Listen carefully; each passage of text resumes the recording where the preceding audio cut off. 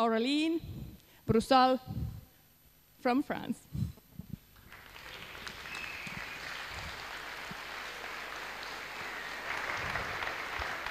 Wow. Nice to have you here. Wow, I don't know what she said, but it seemed very impressive. I was impressed myself. Thank you very much for inviting me. It's my second time in Finland, and the first time I was really welcomed, and I really enjoyed myself. It's a lovely country with lovely people, so I'm really happy to be here again. So I've been invited to speak at the beginning about strength and conditioning for young players. For young volleyball players, and eventually I will speak as well about judo in a more practical intervention. So, yeah, I've been working for volleyball for about 3 years now as a head research and development. So, most of my job is to get the young lads to the national team. Okay, so I've been focusing most of my time on researching how we could develop, how we could increase their level safely and make a better pathway for them to reach the top. And so, obviously, you don't know the French system, but it's very pyramidal. It's quite efficient, actually. We got a basic selection all over the country with performance cells. It's kind of regional centers, a little bit like this one, and we've got I don't know, maybe 20 all over the country. And then you go to a regional, more centralized center, and then you go to INSEP, which is the Olympic campus.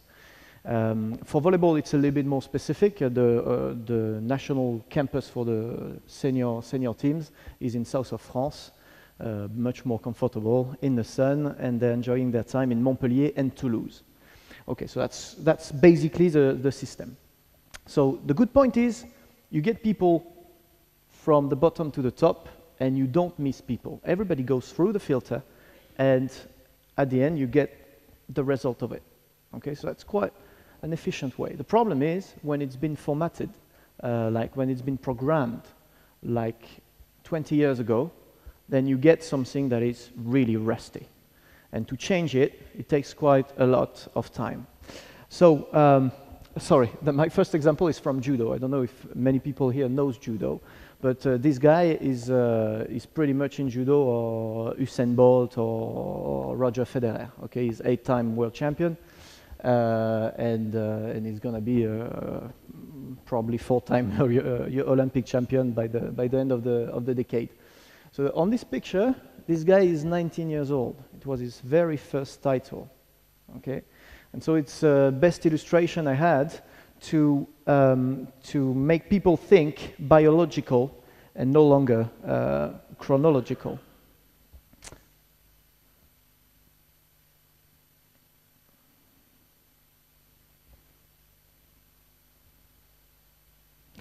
Okay, so clearly two players can look the same age chronologically, but definitely age differently. So if you take a 14 years old, for example, you get, by statistic, by research, 23 centimeters difference in average and 18 kilograms. So it's totally different people. Okay, so you obviously can't train them the same. So we like to think things like pre-puberty and then the first stage of puberty and the second stage of puberty, but this all is very theoretical, okay? And the message we try to deliver in our centers is be careful, because the group you are doing, this is purely theoretical. Some of them might be way ahead of that, and some of them might be way beyond. So we gotta keep this in mind before we plan anything. So generally, the different stages we've got, we try to provide some indications to the coaches. So for pre-puberty, we aim mainly at motor skills, while the metabolism is stable. And obviously it's a great time for general ability improvement. So we try to keep people in that period of time in global education in sports. And it's easy to say really, but most of the coaches, they go straight to the point, and most of them, they just don't give enough general culture of sport to their players. And the part of the problem is the school education, because we've got the PE, okay, the physical education in school, and it's not PE at all in France. I don't know how it is here, but it's not PE at all. They just do different sports, and they don't teach how to warm up, how to stretch, why we would do that, how to control your body, how to maintain your body. There is no education whatsoever. So what we try to implement is a lot of that. For the second phase, it's much more complex, and obviously we go to a basic metabolism and the hormonal system growth very quickly, and the motor production and the effort capacity is challenged. So again, this is a period very specific, and most of the coaches, they just don't take it on board. And the last phase is probably the easier one, because it goes back to a slowing growth. Mental and physical skills are improving quite permanently, and it's a better global body balance and harmony for better coordination. So, sorry. So what we try to do, I'm sorry, it's a little bit unclear on that. I try to spot it for you. So. It's not working really well, my stuff, I'm sorry. Here we go. All right. So there is the performance cell, okay? So that's the regional one. And the problem we've got is that we're right in the middle of the peak growth here. And so here the growth is accelerating massively, and we've got people that are changing so fast that sometimes I go for like a national tour early in the year. 6 months later, I don't recognize the people I've been testing 6 months before. They change so much.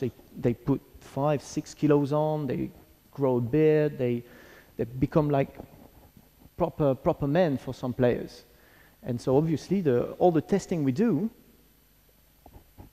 well, most of it is irrelevant. But I'll come back to it later.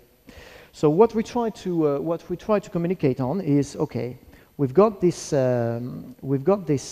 situation here, and around it we've got some nervous dominant training at the early stage, and then we go for hormonal and nervous training. But this can move from left to right according to the people we're coaching. So we really need people to be aware that there is no one fit for all system, and that's what we've been fighting, because everybody is training the same way year after year. That's how the system was. So what we try to implement as well is this Canadian vision. You know, I've seen some, I didn't understand all of it, but I've seen some of the progression I know from long-term development of young athletes, which is very popular in North America.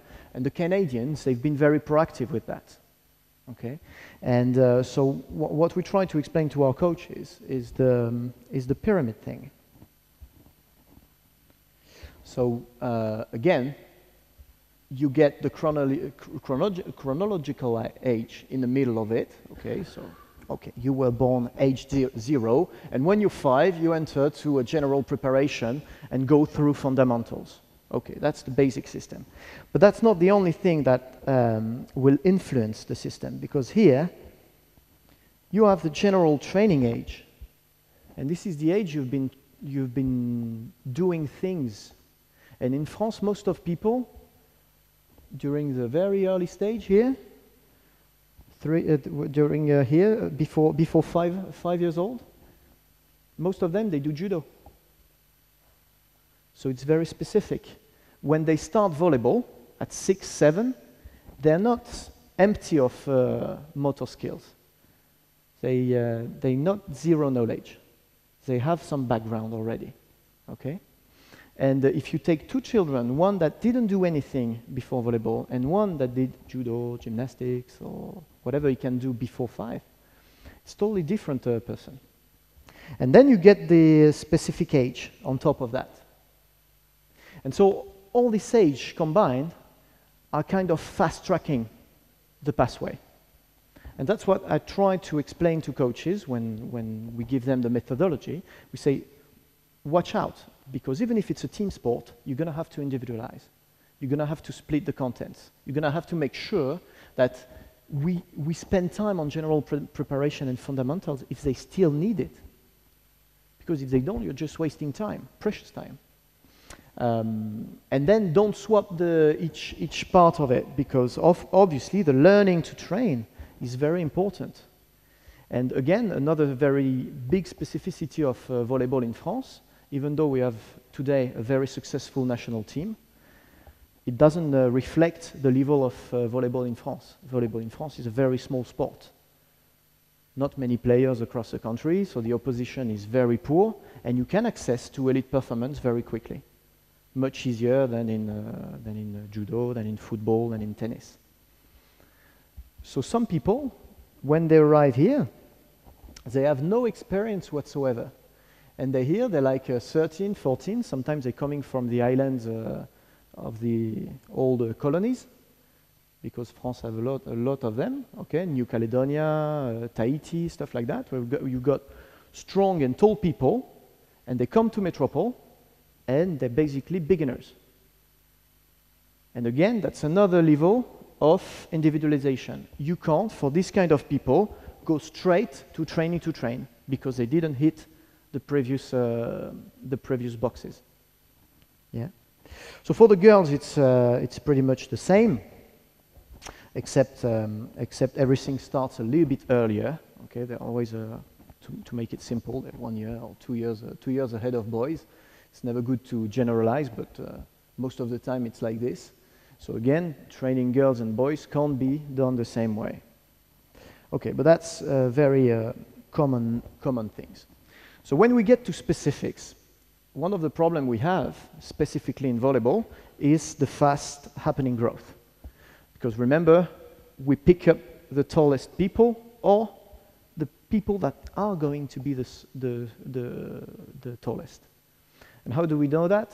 Most of the time, you're son of a player. Most of the time, you're son of a player and a player. So when your two parents are 2 meters tall, there's a high probability you end up very tall. But it can happen late. Okay, so that's a problem we've got many often. And so if we generalize the period, you know that in between 11 and 15, exactly the time we're going to ask them to turn into an elite performance player. The time we will transform them into elite performance. We know we're going to alternate quick adaptation and period of regression. And so the key things we try to teach to our coaches is patience. Take your time. We got time. At the end of the day, it doesn't matter if we're a junior champion. It's even not important at all. Shouldn't be. So cadet champion is even less important. And the problem most of the time, every level try to deliver. They try to deliver performance. They try to show, okay, my center is the best. I try to score in cadets, but it's not the time. It's not the job. The job is to grow with patience. And so we try to explain them through that type of representation that they've got fragile bone, muscle and joints can suffer weaknesses and disbalance, and we will go through coordination loss. So yes, sometimes you improve quickly, you get very efficient very fast, and sometimes it doesn't put a foot in front of the other. And this for months. That's it. Take it on board. Change it. Change your program. Make it different. Find a way. Reassure him. Explain him. He's changing. That's normal. Okay? And this is where SNC is important, because it's much more simple on the motor side. Okay?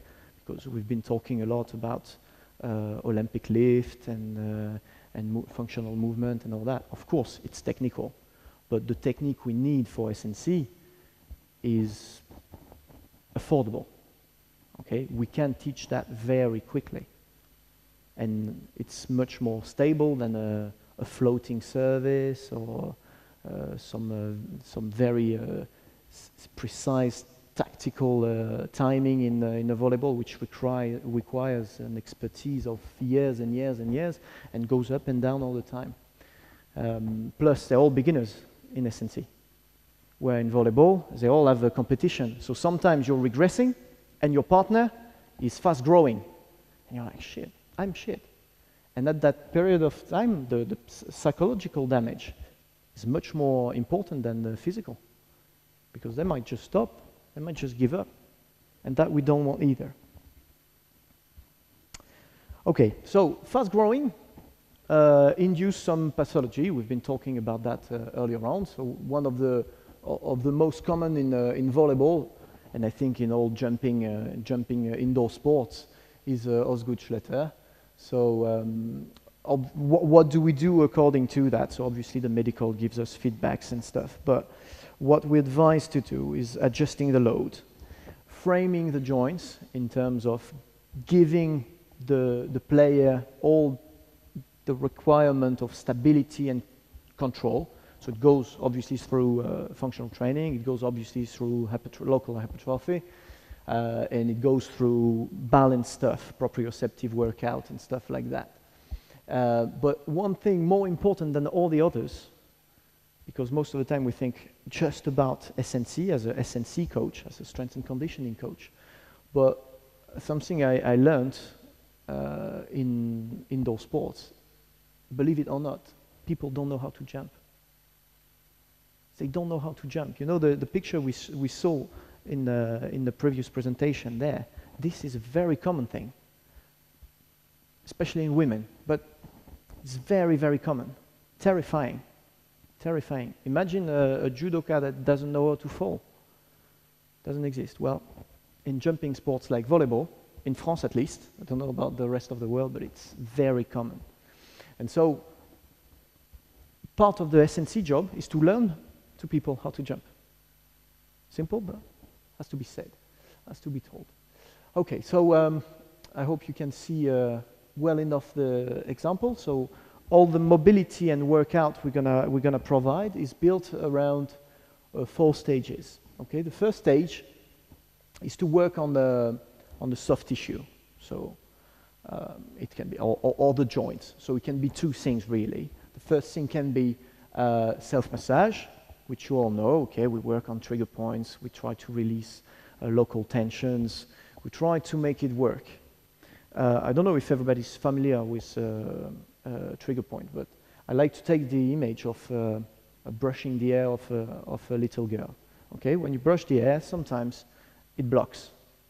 Okay, it's a point where if you don't get rid of the local resistance, you're gonna break it all. Okay, you're gonna take the hair with it. It's the same with stretching. If you don't get rid of the local resistance, you can't brush the hair. So first of all, try myofascial release. Try to let it go, to learn them exactly the points where there are resistances, and that's the first part of the circuit. No matter what we do, we start with that. Or we can do as well some joint release and like recenter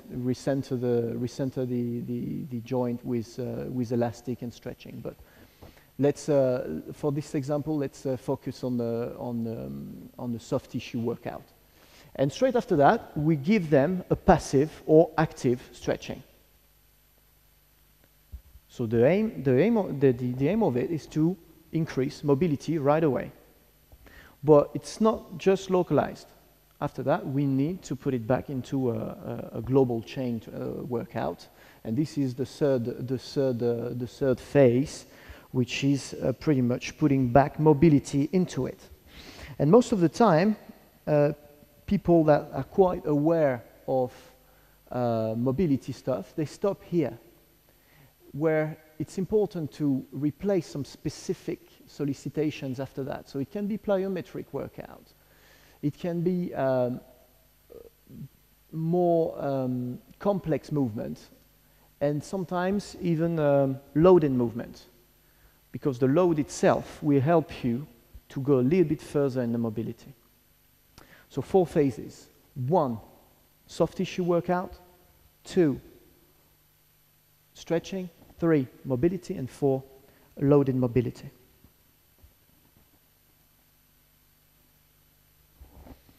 Okay, so that's just a sample of what we provide.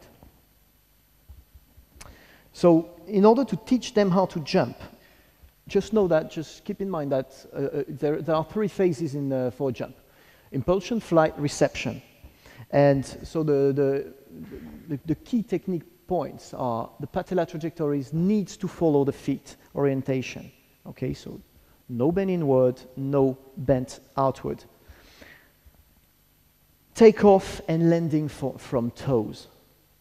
Believe it or not, most of these guys, they take off from part of the toes, so they miss a little bit of the full extension of the ankle. And worth, they land flat feet. Flat feet, and most of the time, straight legs. So imagine the consequences obviously on the knees, but also on the back and all the system. So obviously, triple extension is just a fundamental. So we teach it through Olympic lift, but we also teach it through jumps. And keep the knee, hip, ankle to control landing. So it's about jump technique and Olympic lift. The core of it is that. And believe me, you guys, from what I saw in judo, are much, much more advanced on Olympic lift than we are back in France. Then comes the spondylolisthesis, which is a spine fracture, and we've been talking about that before as well. So for this, we really need to work on the core, to work on the stability of the back connected to the shoulders. We really need to work on trunk rotations, because many often people, they just work core training in line, so we need to twist a little bit this upper body. We need to work as well on this balance core training. And finally, a concept we try to develop quite massively over the system is aerial, how would you say that? Aerial core. Okay, core in the air. Core with no contact on the floor. And I like to describe the core training in several phases. The first phase is stable phase, okay, classic plank, classic core training, you know all of it. This balanced one, okay, on Swiss ball, on Bosu, you name it. And then with no contact on the ground. And that's very specific to all the sports where you jump. Because when you jump to the net and you try to block the attack, then you need to be, well, solid. You need to be rock solid with your core, and yet you don't have the luxury of control on the ground. And so we'll be practicing a little bit some of those exercises, but this is also a preventive approach of jump. Very important. So hips, if I summarize, hips shoulder dissociation, hips shoulder load monitoring, and specific core training. So here you get the abdominal, the antagonist inside abdominals, and like I said, the aerial core training. Okay, we've been talking about this earlier, so I won't spend much time on it, but again, the hip mobility, the motricity and balance is obviously something we really need to increase into the programs. We've been talking a lot about functional training, so the first line has been very well described this afternoon. We have been less talking about this balance training, and I think this is something very important, because when you land, you not necessarily land in a comfortable position, so you need to be always aware of the limit and being able to control a very uncomfortable position.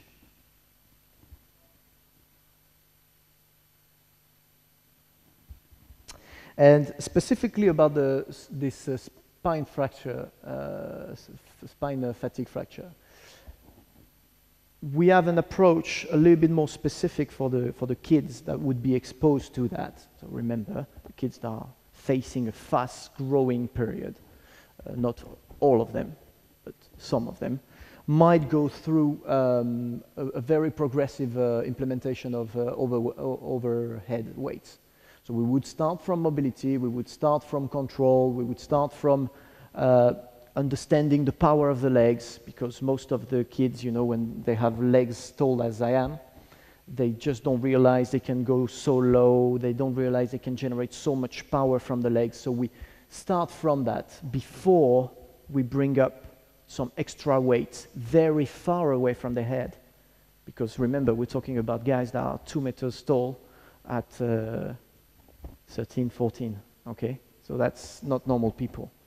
So sometimes you feel your barbell is heavy and away from your head. Imagine if you have double the size of the arms, okay? So that's very specific as well to that type of profile. So we make sure the previous points are okay. Core training, leg strength and power, and then we go step by step. Again, we have time. Don't rush it. We have time. Okay, we've been talking a lot about functional training, and this is obviously the big fashion. I'm a huge fan of functional training, but yet, don't throw the baby with the water of the bath. Okay, remember that local training, analytic training is also very important, because at the end of the day, functional training is just a chain of muscle, and if one piece of the chain is not strong enough or just not awake enough, we might end up struggling doing all the lunges and fantastic exercises from the functional training. Okay, so don't forget that we need, especially at the early stage, this type of work, because it teaches them locally how many muscle they have. What they just don't know. They just don't know. Okay, so they feel it locally.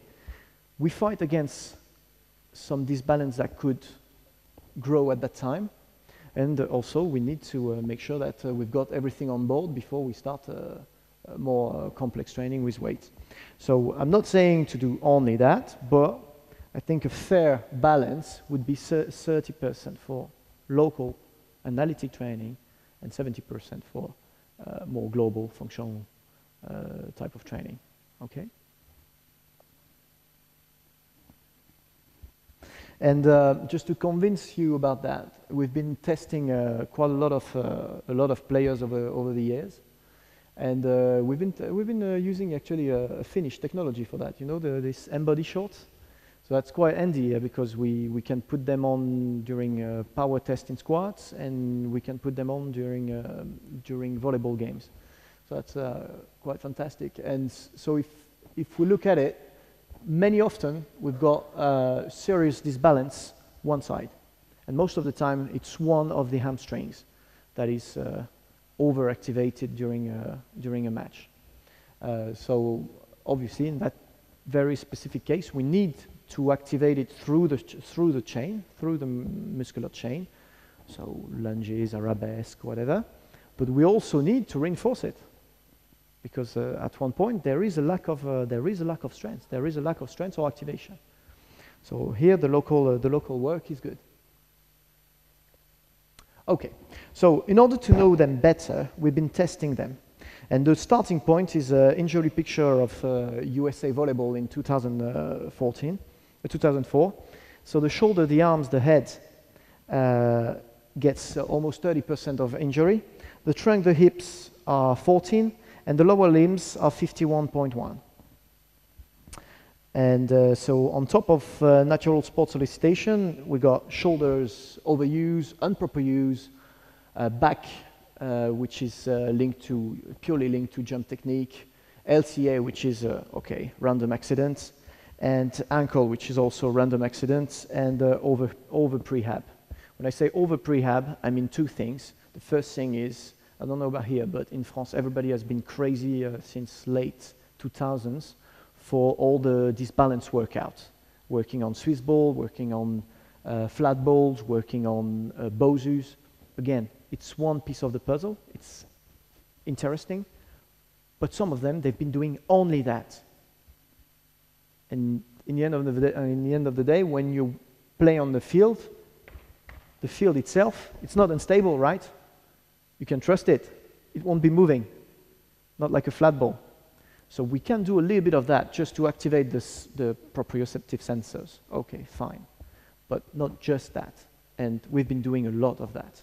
So it just creates injury because people have wrong standard. They have wrong benchmarks. Okay, and second problem is in volleyball, they just put some protections on the ankle as soon as they get injured, and then they just don't remove it. And so after 2 or 3 seasons, you get very, very weak ankles. Okay. And regarding all this, the medical and the coaches, they've been implementing testing all over the country, again, 20 years ago. And so the problem is, as I said in an introduction, it is rusty. And so the performance testers were throwing medicine balls, were half squats, were multiple jump, single leg jumps, things that can change in 3 months. Again, you come back 3 months later, you don't test the same person.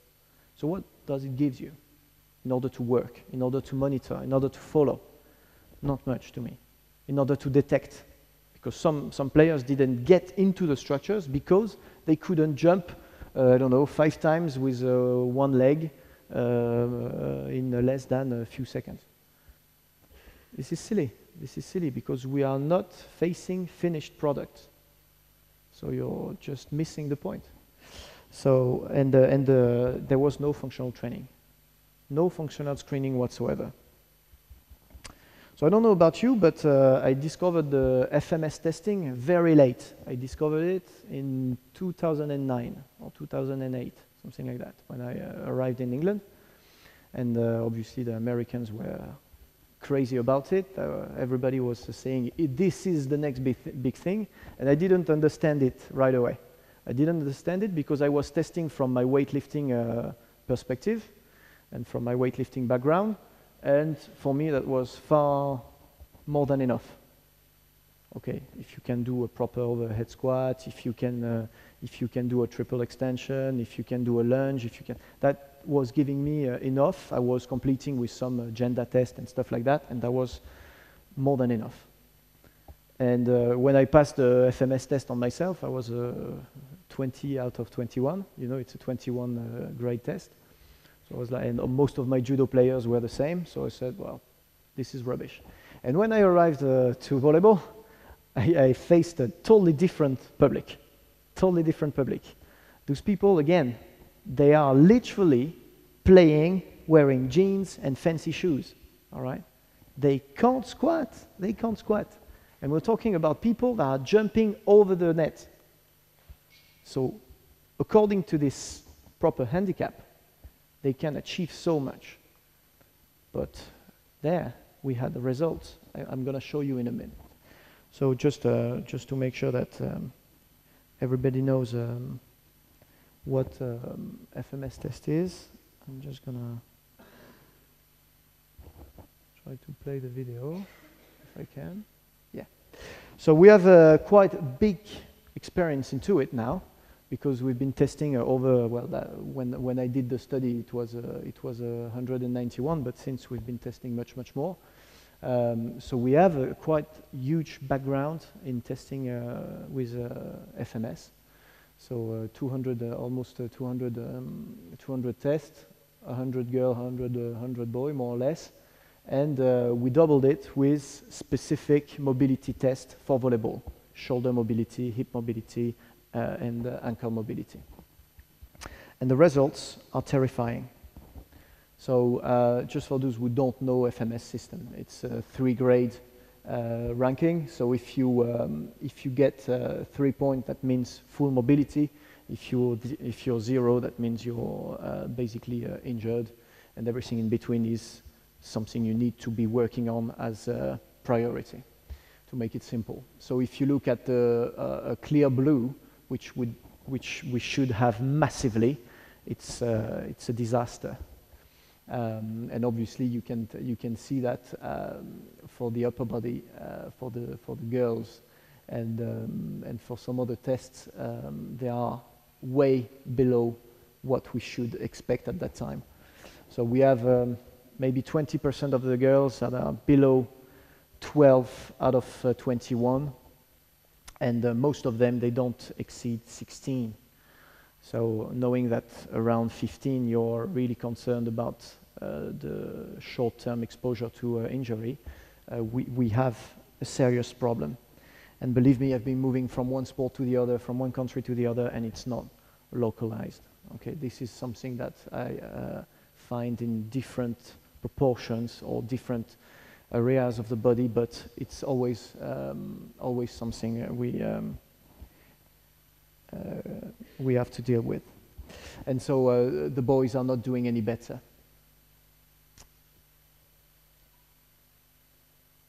Okay, so from 11 to 14, what we test mainly is coordination, balance, mobility, so through FMS, speed and agility. And from 15 to 18, we implement more advanced balance testing, more mobility. So that was the test, the specific test I was talking about, and I will show you in a minute. Jumps, plyometrics, speed and agility, and strength. So this is basically our testing battery. So we changed a lot from everybody jumps, everybody throws, and everybody do a plank for 2 minutes. We obviously changed that quite a lot. And the last thing I will talk about is profiling. I will come back to it. So the balance test from 11 to 14 is quite simple, because what we want to know is how balanced you are, but not only from the ankle perspective. I want to know also what is your hip strategy. So we cut the feet off and take them to a balance test on the knees.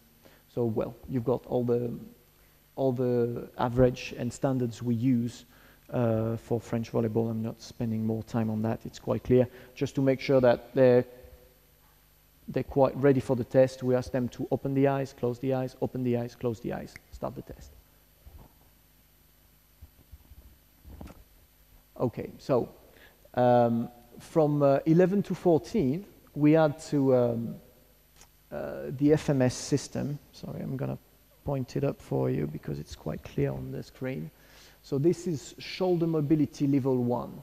This is shoulder mobility level 2. These are trunk rotations. This is ankle dorsiflexion, and this is toe touch, and this is V test. So this is the complementary test we are using for that age. So it's local, specific to volleyball, additional test, because obviously the FMS is just a global view. And for this, we make it very simple, because we need all the clubs to take it on board and use it themselves without SNC coach or without us.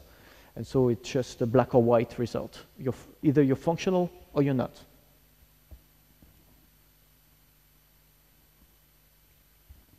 So the balance test we use for the advanced balance test. You remember the first balance test was ankle and knee. And so the advanced balance test is very much a physiotherapist test. And again, we try to see the balance between the two legs, and if we've got a big difference or not. And the functional goes a little bit beyond as well for 15 to 18. So we go a bit further on the toe touch. We do it from platform. So this way we try both legs. So instead of just trying to touch with the two legs, you're gonna bend one and then you bend the other, and that again allows us to know if you're balanced or not. And again, it's just a black or white result, really. We keep it simple. And if we look at it black or white, again, it's very scary, because the pink here is non-functional for the different tests we've been doing. So it's same for girls. Terrible. So what we want for a functional volleyball player is shoulder mobility and stability, hip and ankle mobility, core stability, and trunk mobility. Okay, this is what we need to say, okay, this player is functional. This player can play with no risk whatsoever. What we have are ankle locked, stiff posterior chain, weak shoulder rotation, weak lateral shoulders, stiff hips and quads. Terrible. So I told you already that players don't know how to jump, and this is the last test I'm going to talk about, is the My Jump. Does anybody knows about the My Jump application on iPhone? Yeah, 1, 2. Very few. Very few. Okay. So this is a technique we've been developing in France, and it's a Spanish software, which is absolutely fantastic because it's been validated at 2% comparing to a strength platform. And so the idea is replicating several jumps is to establish a speed strength profile. But not only a speed strength profile, we also try to establish ideal speed strength profile. And so the idea is to know whether or not the strength is going to be efficient for you. Because all the time, when you are disbalanced with your profile, when you're not powerful enough, we try to complete the profile with strength training. We never press the speed button.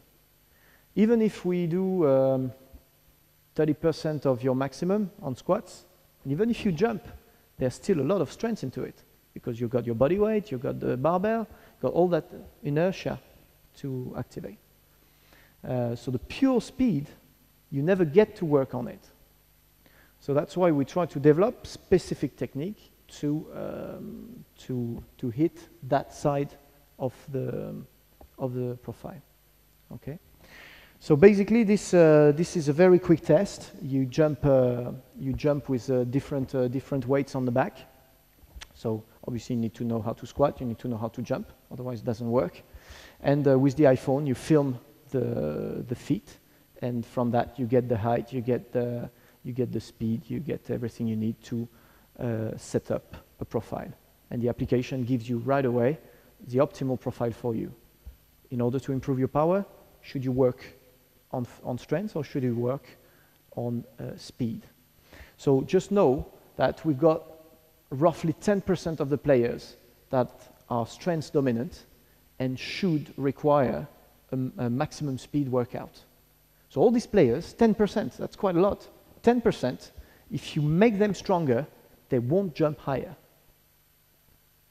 It's not what their profile need. So they're better off be weaker but faster.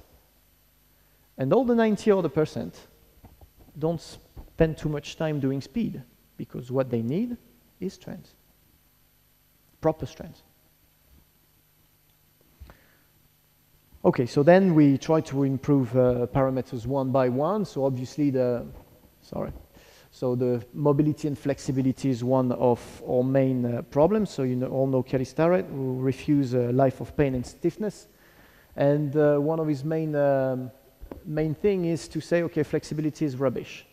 I disagree with that because obviously flexibility is a matter of control and a matter of soft tissue. But yet, you need to stretch because when people can't open the legs more than that and they're going to need to put their bump down on the floor to get a ball, that's definitely a lack of flexibility. And in most of Western Europe, we just gave up on flexibility for the last decade. Apart from certain sport like taekwondo, like dancing, gymnastics, or stuff like that, where it's part of the sport. All the other sports, they just gave up on it. Where it's, to me, it's a core training content. So we put it back on track. So again, it's not black or white. It is specific to muscle and chain. Forget about things where we say, okay, don't warm up stretching, don't stretch after workout. depends on what stretching you do, depends on what is your objective, depends on the intensity of it. It's not that simple. Okay, so if you do the proper stretching, and that's what we try to teach the kids, if you do the proper stretch, it can be used as a warm-up. If you do the proper stretch, you can use it after training. If you stretch enough, all the side effects are stepping back with expertise, because most of study in Western Europe, we test people that are not stretching at all. So when you get a 20 years old or 24 years old player that has never stretched in his whole life, that is stiff like wood, and you go through a 20 weeks, I don't know what sort of study we could do, but like 20 weeks protocol and stretching, what does happen in the end? He breaks, obviously. Okay, but I would like to know what happens if we do it more progressive and if we keep going for 3 years. Because trust me, the Russians, they stretch every morning, and they're not slow, they are not exposed to injury. So there is something here we're missing. So the more you stretch, the less side effects. Better mobility and range of motion is less injury exposure. Better control is a more acute precision. And better mobility and better range of motion is also a better leverage. And in the end, if you want to create more power, you need leverage. Power is not just one single muscle or even just a chain of muscle activating a maximum intensity. Power is different leverage together. And so the more leverage you get, the more you can accelerate, but the more you can slow down as well. So imagine an attack here. If you've got all the leverage to go here and then attack, maybe you won't use it. But yet, when you smash it as much as you can, then you know you've got so much time to slow down. So there is no limit. There is less limit. So practically, we got no time. So stretching will never be a literature perfection. It always has to be a compromise. Okay, these people, they go to school, they have volleyball training, they have weightlifting training, they have many problems. So we just do it when we can. That's it. Let's face it. And if it's not convenient, then we don't do it like crazies. We keep it simple. We keep it easy. But at least we do. It's better than nothing. So just avoid intensive stretching after intensive workout. It's just common sense, really. Intensive stretching as a warm-up. That's all we say. So we've got this type of progression, if you like, just guidelines, really, that we give to our coaches and some of the players. So we've got two options. It's just a methodology, one among others. The first option is the global/local approach. So basically, we just alternate, one day local, one day global, one day local, one day global. And so we've got everything we need, 20, 30 seconds per each exercise.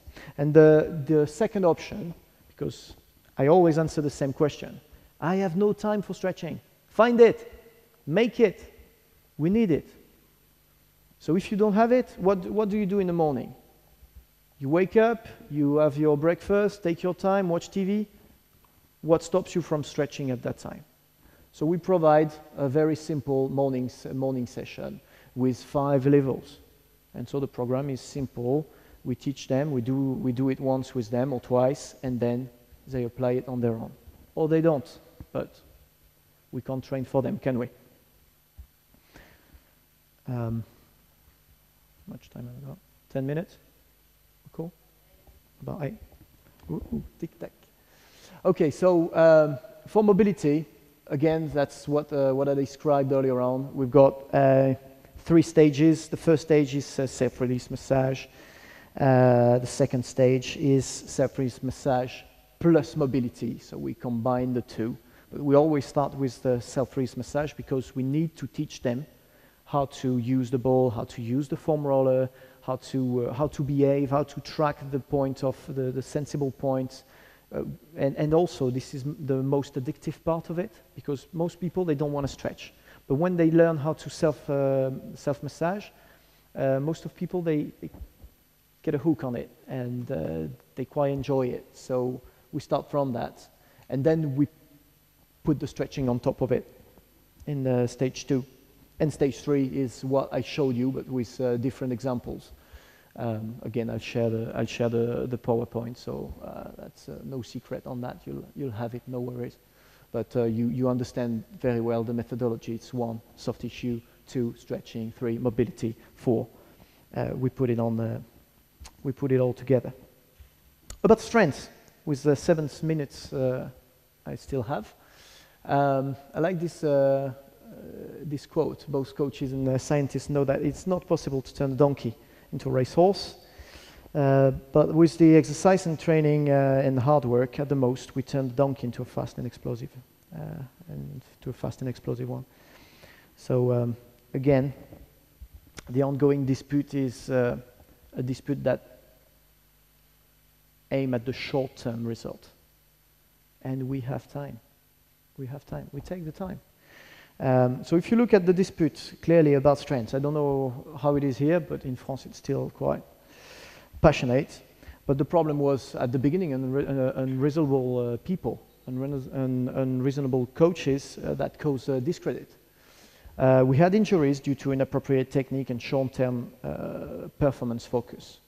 And if you look at what is really going on in a gym, you say, yeah, of course you're going to get injured doing this, but you're not doing proper lift. You're not doing Olympic weightlifting.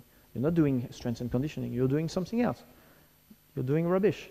And it's the same if you don't jump properly in volleyball. It's the same if you don't throw properly in judo. It's the same if you don't train properly. No matter what you do, if you don't do it right, that doesn't help well. So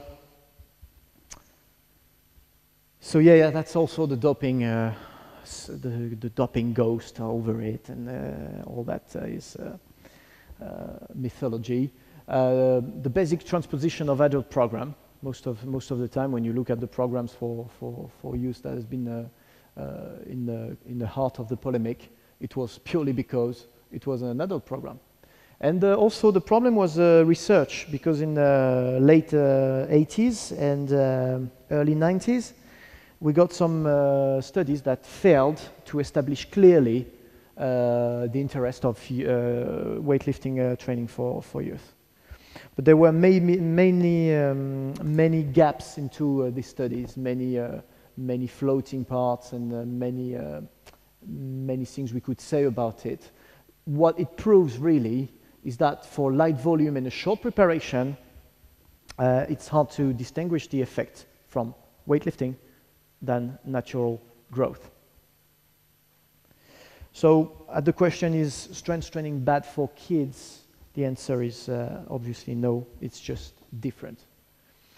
Lucky we are, science and visions are evolving. A proper technique and the progressive training gets strength improvement independent naturally from natural growth. So no proof of growth delay of acceleration. Let's stop with that right away. We've got enough info on that. Weightlifting would produce compression forces that could be useful actually to bone growth. So weightlifting does not improve only strength, but also jump, acceleration, agility. In fact, if we compare it to other sports, it might be safer.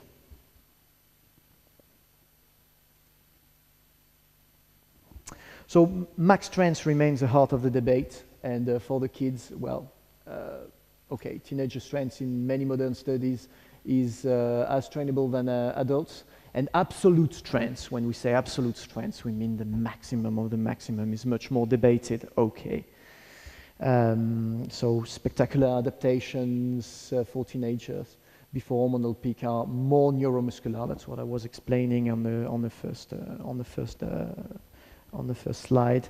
And max strength is clearly not appropriate for the very young one, but this is just common sense, isn't it? So we are fine with that. Technique, control, balance, rhythm versus mass, volume, ultra performance. That's mainly the message of our programs. And yeah, that's quite cool. So we go for linear training. You know, everybody is going crazy about non-linear, changing stuff, and obviously this is not good for kids. They need consistency, they need to go through stages, we need to take time, don't rush it. Again, monoarticular and local training remains important at the early stage. Global movement is very important, crucial, but it's not the only way. So that's the typical load we provide in our performance cells, which is decent, reasonable, really. So the approach for, sorry, I told you I would be a little bit longer. Can I have 4 minutes, 2 minutes, 3 minutes? Deal? Okay, 2 minutes. So we have 3 different ways to do things for Olympic weightlifting approach. We have the global learning system, because some of them are reacting very well to that. Okay, I show you the movement, make it your way, and let's build it from that. Okay, and into it, we load up, unload, load up, unload, and they structure the movement like that. For more classical learning, we've got obviously the divided approach with semi-technical, and we've got the motor skills path with all the functional approach. So we keep it open. There is no like a school of Olympic weightlifting in volleyball in France. We try to make it again as specific as possible with the different people we might have to face. So that's more about the programmation. I won't have time to go through it, but basically we have 3 seasons. So the first season would be the basic, the second season would be the stabilization, the third season would be the development.